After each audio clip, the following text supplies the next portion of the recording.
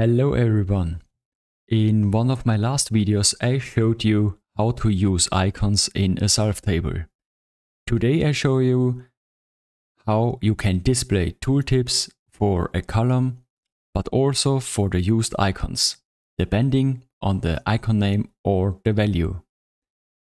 The code I'm extending today is from the video where I use the icons. I link you this video here on the top right. Let's take a look at the current program.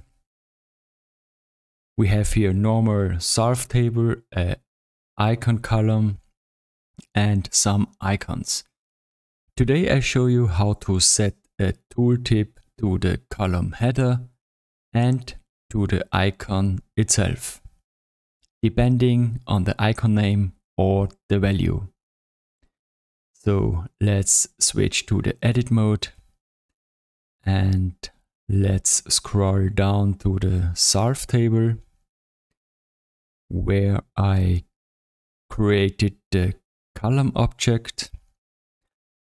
And first I want to set the tooltip of the column header. So I write col set tooltips. And here I write the text, "This is my icon column."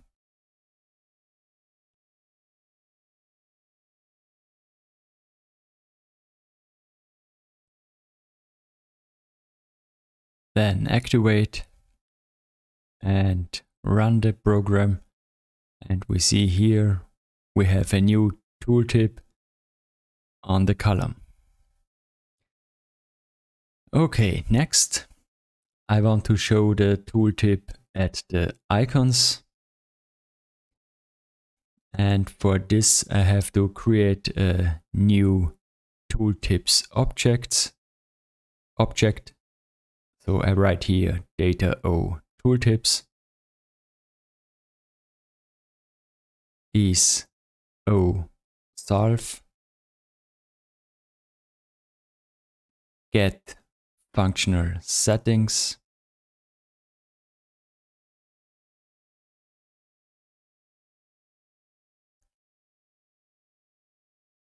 and get tooltips.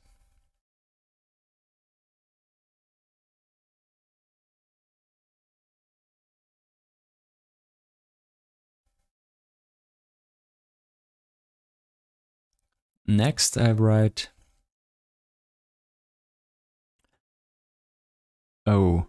tooltips and here I call the method add tooltip, and here I have 3 parameters. First the type, and here I write cl SALV tooltip c type icon.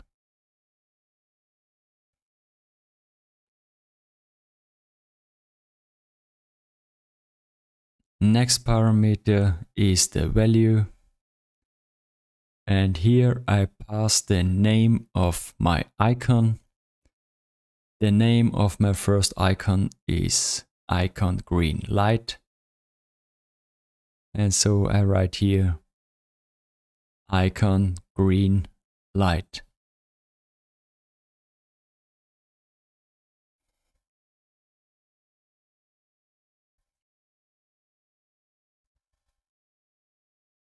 The third parameter is the tooltip, and here I write the tooltip text, and I write here cheap